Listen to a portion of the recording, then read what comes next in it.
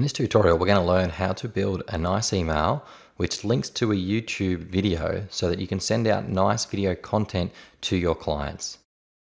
Inside the engine section, we'll go into templates and we'll select add. You are going to build an email and you'll label that. For the purpose of this training, we're going to call this YouTube email. We then hit the add template option. Now, the first part is to give it a subject. So in the top left, let's set a subject, and over on the right, we can type that here.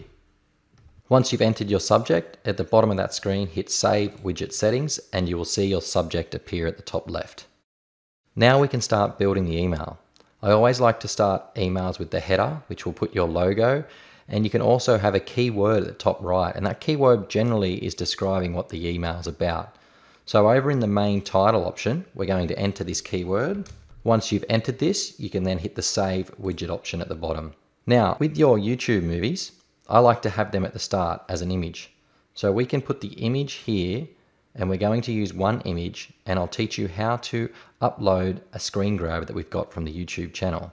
In the image section, we'll select Pick Image, which will show all of the other images we've used. We can then scroll to the bottom and hit the Upload Image option to select a new image.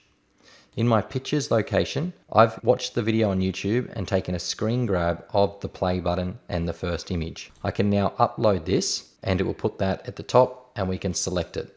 With your images, in the colors, you can select the row background to be white, which will look nice in your editor, but it will send as white if you leave it with no selection. With the link now, in the image 1 area, we select the YouTube URL and we paste it here.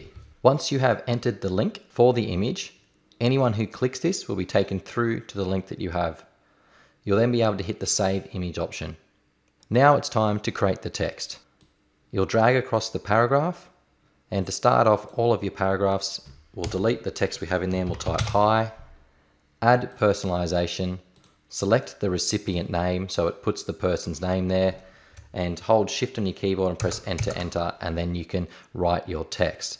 Now, if you have your text written in an email or on a Word document, you can copy and paste that in. When you're ready to paste the text, right-click and select Paste as Plain Text. This is important so it doesn't bring across any formatting from your email or the Word document. Now that you have your text in the paragraph box, you can use all the formatting tools inside of here. When you're spacing out your email, you'll want to bring this up to the top, hold down Shift and press Enter. If you want to put line breaks in, you bring the sentence up, Shift, Enter to put that down a line, and then you'll be able to format the rest of this. Now that we've finished the spacing, we can use the Save Widget Settings option, and we have now successfully built a nice looking email with our YouTube picture. When clicked, will take you through to that video with our text below that. To finish, hit the Save and Close option at the bottom, and you're now ready to send your email.